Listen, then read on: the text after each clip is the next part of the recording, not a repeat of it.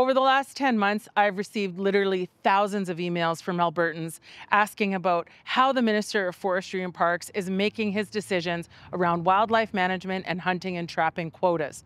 I've asked the Minister in question period and received no responses. We know these decisions go against active science, they go against government management plans, they put species at risk, more at risk. So how is the Minister making these decisions? Earlier this week, 2 organizations released an open letter to the Minister asking him to provide the science behind his decision-making, and if he can't provide the science, then to rescind all of the changes to hunting and trapping quotas that he's issued in the last 10 months.